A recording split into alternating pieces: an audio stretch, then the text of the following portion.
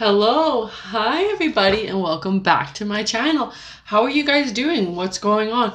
What's new in the hood? Hey, how's everyone doing these days? I'm doing okay. Life is okay. We still have COVID, which is not okay, but it is what it is. I am just super happy to be here. I'm pumped. I feel like this is my little safe zone when stuff happens to me. I like to come on here and just see. As you can see, I did something different with my background because, as you know, it is almost Halloween. And if you know me personally, you know that I love Halloween. Yeah, like I was saying, Halloween is my favorite time of year. I love it so much. It just makes me so happy. I always decorate my house, give out gifts to the kids, give out little goodie bags to my friends' babies and kids and stuff. I just love Halloween so much. It is my favorite time of year. So yeah, I decided to decorate. I hope you guys like it. I'll probably add some more stuff up here. I want to get a backdrop, but I really just like this little setup. I'm actually thinking of painting the back of this black so things really stand out more. We'll see how I feel about that, if I even want to do it, because I hate painting. So yeah, I have a good story today. It's an older one. It's from 1956, so it's a bit older, nothing too crazy. It's really old because it's born in 2021. So yeah, and like I said, this is my safe space. I'm happy to be here.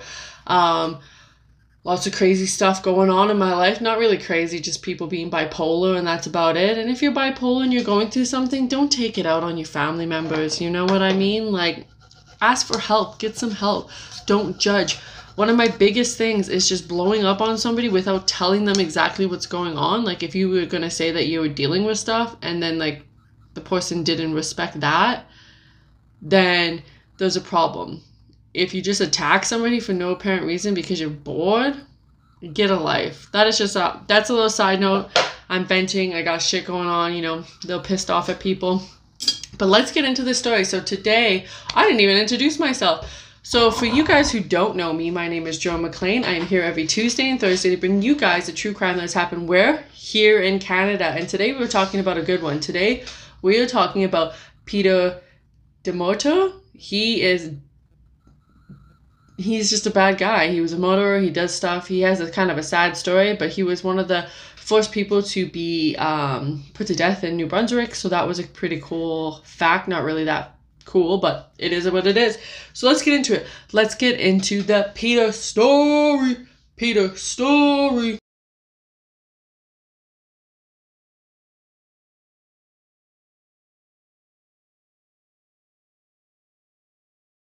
Again, like the last couple times, I am going to be starting with my eyes. I really like doing that. I just the fallout and stuff. And today I'm going to do a super simple look. I don't want to do anything crazy. Stuff to do later today. I'm going to hang out with my mom and stuff. So, I don't want the craziest eye makeup ever and then going out in town. And if you know, when you film, you usually have to put on a lot of makeup so it can be really seen. So I really don't want to look that cakey, if you know what I mean. So Peter was born in Budapest, Hungary, to a very wealthy family. He had money. Unfortunately, in World War II, his family and him became like famished, lost everything like that, just because of what was going on in World War II. So he lost everything, which it sucks, due to the communist government. Let's just get this blending away. I always find when I try to put like tan colors on my eyes, they turn out orange, but that's whatever. So in 1956, at the age of 23, Peter immigrated to Canada. He was among 200,000 immigrants who escaped the country after a suspicion that Hungary Revolution was about to happen. So he escaped, came to Canada, and thought, you know what, I'm going to start my life over. In 1967, Peter married Christina Ferrier, an Australian-born model. So, good for him. That's a catch if you ask me. They had a daughter, Audrina, I can't read today, together. but then the marriage became strained, and on July 18th, 1973, a 33-year-old Christina was found murdered, bludgeoned to death in the garage of the family home in Mississauga, Ontario. I'm gonna do like this crazy eye look with orange and stuff, and then I realized it didn't have any lashes. And I had places to be. So, by 1985, Peter was convicted of other charges. He had a fiancée, Lisa Rose. Peter was charged with murder. Oh my God, what am I doing in my life, everyone? So Peter was charged with murder of his wife, Christina, and July 18th, 1973, at their home in Mississauga, Ontario. He was subsequently tried for the murder, and by lawyers, his lawyers was Edward Greensnap and Joseph. I fucked this up right off the bat. I didn't want it to be this dark. Let me try to wipe it away. So it was one of the longest prison. Oh my God, why can't I speak today? One of the longest trials ever in Canadian history. He was convicted on the 6th of December, 1975, and arraigned for the murder of and sentenced to imprisonment for life. So that's, again, if you guys are new to my channel or not, that is only 25 years in jail. And if you're lucky, you can get parole before that. Most of the time people can't, or they just don't even bother trying, because why bother try, right? Amazon guy came and my dog just lost it. So he was sentenced to life imprisonment. So that is life imprisonment. Nothing really to say there. I'm off my game today, folks, ladies and gents. There was 2 primary witnesses, including a so-called Mr. X who was hooded to protect his identity. They didn't want to give his identity away. He was one of the eyewitnesses. And if you're new here, eyewitnesses aren't always the best. Just because they think they saw someone who might have looked like that one guy doesn't mean that it was actually him. There's lots of people out there who look a lot alike. So I find that happens a lot in these stories. There's eyewitnesses, they say the person did it, and then it turns out it wasn't them. So there was the eyewitness throughout the trial, later identified as Gala Vogo, who testified that Peter was he tried to hire a hitman named The Duck, later identified as a small-town criminal named Amir. So he, at first, was going to hire a hitman to kill his wife. But when that didn't work out, he had to do it himself. Just some green under my eyes. So since that didn't work out, he had to, like I said, hire somebody else himself he wanted to hire somebody else to kill his wife, and then was like, no one's gonna probably do it. I might as well do it myself and murder my wife because I don't want to be with her anymore. And to me, if you don't want to be with your significant other anymore, just leave. You don't need to kill someone just because you don't want to be with them anymore. Let them walk free. It's not that hard. That's what I have to say. So he was originally going to hire a hitman. That didn't work out. So he was like, I'll do it myself, like I said. The other significant witness was Peter's former friend and police informant, Kasabe. I can't read. I can't do anything today. Who testified that the defendant who tried to hire to murder the wife, that he had tried to hire and murder the wife and that he knew about it.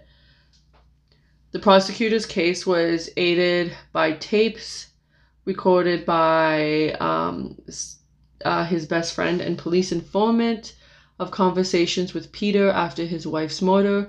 During the trial, it was revealed that the husband and wife may each have been plotting to murder the other to collect a $1 million insurance policy. Peter did not testify but maintained his innocence. So it was looking like they both wanted to murder each other so that they could have got $1 million. And nowadays, $1 million isn't that much. To me, I need a lot more to kill my husband. I need a couple million. I need my house to be paid off. I need a lot to kill him. I'm not going to do just for 1 million. So in 1974, the Canadian government requested extradition for Hungary for Amir, who was a suspect in the physical murder of Christina Demeter. He was never found because he was like, I'm getting out of here, boys. No one's going to be able to find me. I am not sticking around for this. If I was a criminal, I would do the same. I would dip so fast, no one would be able to find me. So they requested that he would be sent to Canada for the trial because they believed that's where he was, and they just never found him. So they were like, okay, whatever, we'll just move on. He was never found. News reports indicated that the duck had died in Hungary in 1975. So this is the guy that Peter was originally going to hire to murder his wife. But it just, he wasn't able to figure that one out. He wasn't able to get him in to murder him from Hungary. And they wanted him to come testify that, yeah, this guy did hire me to kill his wife. And who knows, maybe he would get on the stand and be like, and she also hired me to kill him. But he died. So he died the year after. So there was no way of them testifying or getting anything from him. In 1983, while living at a convictions hallway halfway house, Peter was charged with planning and kidnapping, murdering of the son of the cousin who had been taking care of his and his wife's daughter. He was like, might as well go out with a bang. I really don't care at this point. I'm going to jail for the rest of my life. Might as well try to get everyone I possibly can murdered and killed. So he was charged with trying to kill him, as well as his financial affairs. So he's like, these guys seem broke just because they just wanted to kill everyone for money. He intended to have this individual kidnapped to gain money and then have him killed. So it was kind of like whatever money the guy got, he was just going to kill him anyways. Peter was convicted in July 1985 while in prison and gave a second life sentence. So that one was added on top of the life sentence he already had. So he's just, reeling and dealing life sentences. Got his second life sentence for that one, and then so now he has 2 life sentences. I do believe they don't stack in Canada. You can't go one after the other. So he just had 1 life sentence. See if he was going to get parole. Probably won't. And he was also charged with arson in 1983 in connection with the family's home in Missouri. And in 1988, he was charged with planning to kidnap and murder the daughter of his lawyer, Toby, resulting in 2 additional life sentences. So this guy just didn't care at this point. He's like, yeah, I'm going to jail for the rest of my life. I'm going to burn down my house, see if I get some money there. That didn't work, got caught. And then he's like, okay, well, I'll kidnap my lawyer's daughter because he's clearly rich because he's a lawyer. Oh, that didn't work because I got caught. And then he's like, oh, what else can I do? So he tried to do 2 kidnapping and murder things. He murdered his wife. And then he was going to burn down his house so he would get insurance money. Like, this guy was just on a new level, and he didn't care. He was like, might as well go out with a bang. I'm here for a good time, not a long time. Might as well just try and see if I could get away with as much as possible. And I will just be kidnapping and murdering as many people as I want, but not actually, because I am never actually going to be able to get through with it. Like, he murdered his wife, who was also trying to murder him. So that's kind of a weird story. And then he tried to murder and kill his own daughter, which isn't good. And then he tried to murder and kill his lawyer's son, which isn't good. And then he was going to burn down his house for money. Like, this guy just has no concept of anything. He's like, I'm going to do it, and that's it. In May 2006, a judge ordered Peter to provide DNA samples to the country's DNA data bank because this guy seems to not seems to not care or have any remorse for anything. So if he did ever get let out, had a bit of a coughing attack. So they wanted to get his DNA for the data bank. As law enforcement were collecting the data from prisoners, Peter had refused to allow a sample to be taken. What is the odds? Because if he did get out, guaranteed this guy would try to commit something else. He got a bunch of stuff up his sleeve. While in prison, Peter had suffered a stroke and a heart attack, and he has been in chemotherapy. So he also had cancer. So the dude was just, whatever he was trying to do, kill people, do whatever. It wasn't working for him. And then, he kind of got what he deserved by all this stuff that happened to him in jail, which is good. I always like when they get sick and die in jail, because I know I've met a couple nurses who work in jails, and they have to be so mean to these guys, which is great. So they do not care. You're not supposed to be friendly with them. You're not supposed to be whatever. A lot of the people who go to jail or go to the nurses to get help are there just because they don't want to be in jail right now. So they eat a flip-flop or eat a shoe or eat whatever they want just to get out. So the nurses and them have to be so strict where they do not become friendly with them, because you don't want to give people in jail the wrong idea that they might like you or something like that. So you just got to be a complete dick. Little shine. I realized I used to love highlighter and doing my makeup all the time, and now I'm good just leaving the house doing foundation. Peter is now serving a life sentence, serving his term in a medium security Bath institution in Bath, Ontario. So medium means, he's probably ain't gonna do shit anymore. He's getting to that age. He's getting old. This is my favorite lipstick. Is it Maybelline? It's L'Oreal. It just gives you your lips but better. It's L'Oreal Ferris Nude in 800. So I say it almost does kind of look like Charlotte Tilbury's Pillow Talk, but goes on so nicely. Love it, love it, love it, love it, love it, love it. Can't say enough good things about it, In May 2006, he had an interview with CBC. Was that who it was? Yeah, CBC. And he just straight up said, I'll probably be in jail for the rest of my life. I'm not going to get out anytime soon. Blah, blah, blah, blah. That's what happens when you conspire to kill and kidnap how many kids and stuff like that. So he just straight up admitted, I'm probably not going to get out anytime soon. And was so that's that. And he's still in there to this day. And in March 2019, it was reported that Peter filed for parole again.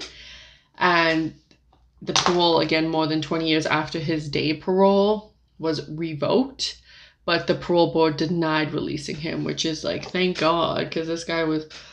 I don't think this guy, even though he had a stroke and a heart attack and he's probably not in his best health, he's still not a nice dude. You know what I mean?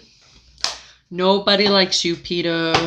Nobody likes you. Well, Peter's trial kind of went down in history for being one of the longest ones in Canada. Peter's story and trial served as the basis for a 1978 film, I Miss You, Hugs and Kisses, also called Drop Dead Dearest and Left for Dead, directed by Maury Makowitz, whoever that is.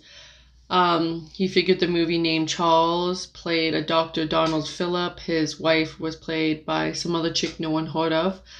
And it was listed as video nasty. So the mortal trial was subjected in the stories and in the movies, and this whole story thing that he did about trying to murder his wife and his wife trying to murder him. Went down in like history, in the Canadian history, for being one of the craziest love triangle cases, you know. He just got to her first. He got to her first. I'm going to give you guys my final thoughts. I know this look isn't anything crazy. It's just an everyday going out type of situation. I enjoyed it. It's just something simple, light, different, little pop of color, kind of thing like that, you know. So my final thoughts about this story was, I got it wrong. This isn't the story I thought I was doing. I don't know why I thought I was doing the one about the New Brunswick case. But again, they got this guy pretty quick. They had 2 eyewitnesses. But again, eyewitnesses aren't always the best. But it is what it is. So they had 2 eyewitnesses. They didn't get the dude who was supposed to be the one that tried to like get paid to kill her. But he's dead too. So I just think this story could have went either way. I'm sure that if he didn't kill her, it sounded like she was going to kill him. So we might have been talking about Christina instead of Peter and how she murdered her husband, kind of thing. It seemed like if you love that person for that long, why bludgeon their head in? You know? Like, chill, boys. You don't need to do that. It just seems a little crazy that like instantly I'm just gonna smash your head in and then just call it a day. Like, oh, she's dead. Like, how do you like lie about that? But whatever. And again, they got him. He went to jail. He kept trying to do stuff. He's probably never going to get out because he's a high-risk person. They do make mistakes, but I doubt this guy will, since it was a pretty, like, crazy case. And then he was like, oh, I'm also going to try to kidnap all these fucking people, too, because my life's over. So that's that.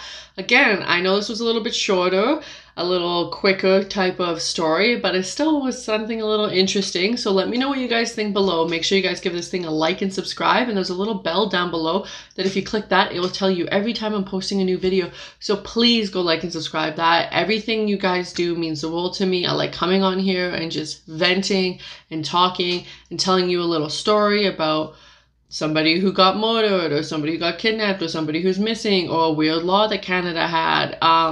I just love being on here, and thank you guys for watching and participating and in watching these and enjoying it with me. It means the world to me. I really appreciate everything. Let me know down below if there's anyone you want to do. Again, follow my socials. I'll link them right here. They'll also be linked down below. And please, please, please like and subscribe, and I will see you guys next Tuesday. Oh, I also forgot, I'm sitting at 125 subscribers.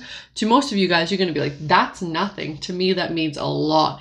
If I get 25 more subscribers, I'll be doing another giveaway. So please, guys, get your families liking and subscribing, get everyone liking and subscribing. I'll be doing another giveaway. I don't care where you guys live, if you're in Canada, the States, the UK, wherever, just like and subscribe, and I will get you guys in with that giveaway, and I'll be sending the gift. It's going to be a new hoodie that I'm going to be releasing, so please like and subscribe and get me to that 150 followers. All right, I'll see you guys next week. Bye.